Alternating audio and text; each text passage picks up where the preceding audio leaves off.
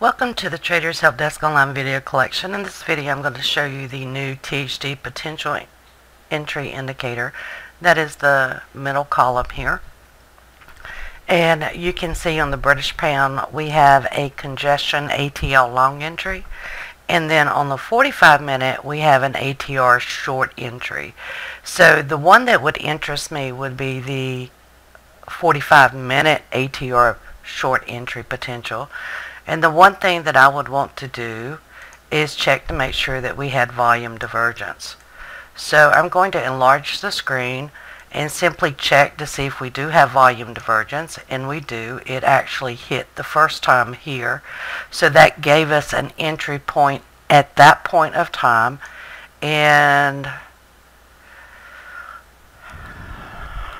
you would have been in at 60.10 and would have been risking about 7 ticks on that, because you do have to offset that stop.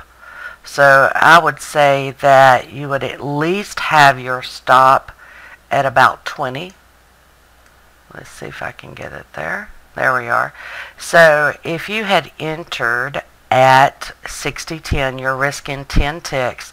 You want to get at least 20 ticks on that trade. So that would be 59.80, I believe. I'll go back and check my figures again. Actually, it would be 90. So that would be your first profit target. And let us make that green. And we'll go ahead and put a line on here for your entry as well. One of the great things about entering at the ATR is that you do get a very low risk entry point. I'm going to make that yellow, and I'll make this red. And as you can see, you just touched the first profit target. The next profit target would be 70. And this is just using a standard 1-to-2 risk to reward ratio. If you understand volume, you could actually also use volume analysis to bring you out of the trade. And a third profit target would be 50.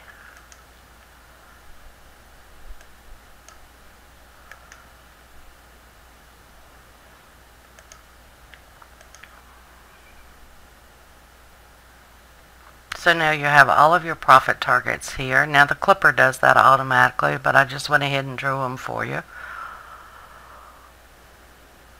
And if you were looking at the higher time frames, you would know this was the best trade to take, because the 180 is bright red and it's been after a magenta peak. It should actually come back and test this low, and that low is actually at 59.53. So let's just wait and see if it does. And you can see these are picking up all the potentials on all of these different markets. And I've got about 10 markets in here that I'm scanning.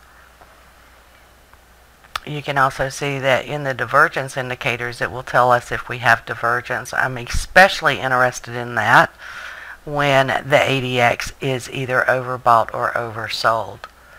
You can also see that we have the Trend ATR for the radar screen. I could tell that this was in a downtrend, and actually the 12 minute went from white back to red. So in this case it was just re-entering a trend. That's the reason I knew not to take that particular entry. So I'm going to pause it for a moment and let's see what happens.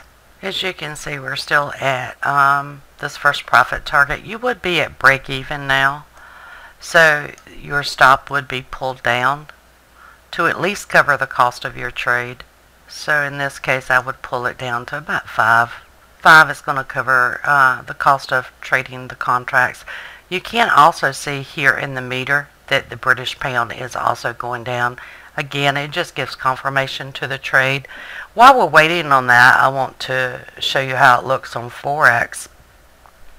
In this particular radar screen, I've got 13 different currencies. And you can see that we're getting a ATR long entry potential on the New Zealand US dollar. But if I look down at the 15 and at the 60 minute, I can tell they're all red. I probably wouldn't want to take that because I'm going against all of my higher time frames. You can also see down here on the 120, you're getting a congestion short entry, ATR long. You can see that the ADXs are blue on these. So these could potentially be turning to the upside. And this is measuring all the way up to a monthly. So I can see on any of my time frames if I'm at an ATR or a congestion zone. And the congestion zone is marked by these little yellow dots on the chart. And this is the meter. Before we could only add up to 10 symbols. I have modified that so we can add up to 20 at any given time. So you can see here the British pound US dollar is definitely going down. You can see the Aussies going down, the New Zealand, the yen. The New Zealand yen is going down. The US Canadian is going down. Really the only one going up right now is the Euro US dollar and the USD Swiss franc. Let's see, the USD JPY is going up and the Euro yen is going up. So this allows me to easily identify all of the markets and the directions that the market is going. Let's go back and check on the British pound. It's doing fine. We also have this available for stocks. And you can see I have the entry column here. And at a glance I can tell, hey, there's nothing at an ATR. And that's the only area that I enter at. So this makes it very easy to scan to see what I need to look at. The meter now, you can actually add more than 10 symbols. So in this case, I'm looking at 15 different stocks. And I can tell which ones are leaders, which ones are moving in harmony with the other market, just at a very, very quick glance. And again, if anything is at an ATR or congestion zone, it's going to pop up at me.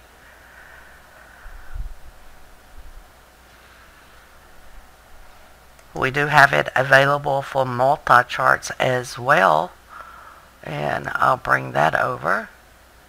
So you can see that we have the meter here and it's measuring all of the futures that I trade.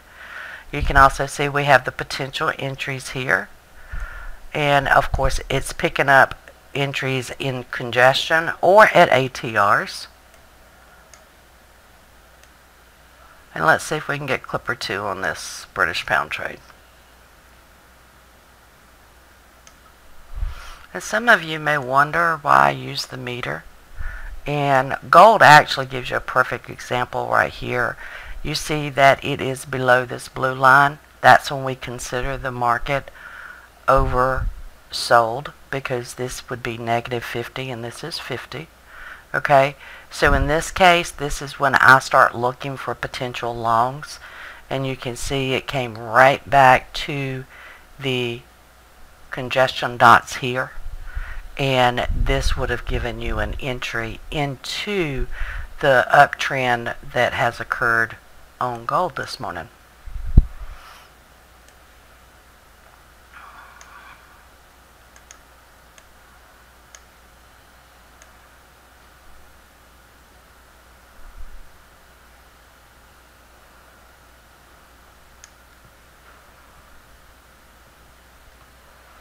We're heading very nicely down to this second profit area. I am watching the volume because I want to make sure that the volume is increasing. If you do not take profit targets as price moves down or up, depending on your position, in that case you start watching the volume. So I would be very intently watching this volume to see if sellers step in as they should. So I'm going to pause the screen so we don't have a real long video, and we'll see what happens.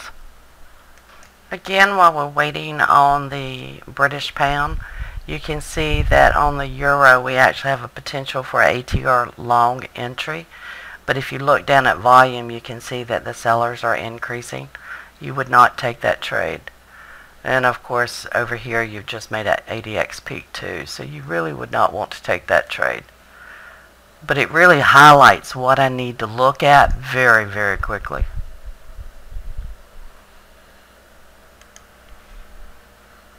Okay, I wanted to point out that if you're scalping, you may want to take profits because you're getting a potential magenta peak over here in the 3-minute. And I'll pull it out some. And the significance of that magenta peak is that it's going to pull back to somewhere around here. Now, because we use an ATR, we have what's called time decay, and that means that this ATR is going to pull down as price goes up towards it. So if you're scalping, you would take your 30 ticks and run. But I'm going to stay with it because I know that my stop is above this area, and right now it's at 59.96. Now this is a 45-minute chart, so this is not going to end for another 30 minutes. So you have 30 minutes of watching this volume.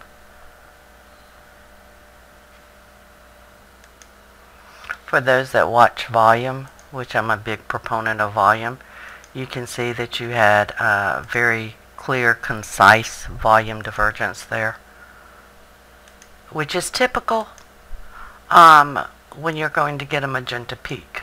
Okay, so this is a very clear, distinctive pattern that tells you, okay, now is when you're expecting them to test for buyers. Okay, right now you can see that buyers are decreasing as it's approaching this ATR. You can also see you're getting an ATR short entry potential here. The only thing that's got me a little bit concerned is that we're getting a potential magenta peak over in the 12-minute. Therefore, I'm going to bring my stop down to 59.90. And that way, if it hits the first profit area again, we're going to go ahead and exit. You can see it's flipping the stop over here on the 3-minute. And that is being caused because of a magenta peak over here on the 12-minute. And this is really a good trade for training purposes, because now you're expecting the price to retrace back to the ATR over here. Okay, now this will pull down this price. That again, that is time decay. But this way I'm protecting my profits, which is my job as a trader. So instead of getting the second and third profit targets, I'm taking everything off at our first profit target, which was basically about 60 ticks. And let's see. Okay, let's delete that. And put 60 on here. And that's based on trading 3 contracts. You were risking 10 ticks per contract. So you got exactly a 1 to 2 risk to reward ratio. Again, if you were just scalping, you would have gotten 30 ticks per contract, which is 1 to 3. Sometimes it works out better that way, sometimes it doesn't. You just, whatever type of trader you are, basically, is what it comes down to. Okay, so you see an excellent use of the new indicator. We can monitor on all of the time frames exactly what is going on. We can find everything that's at an ATR. And again, this is my typical entry area. All of my trades are generated off of either the ATR or the congestion zone. So this gives us a very easy way to actually identify all the trades in all the time frames in all the markets and bring them up to the top so we know to look at them.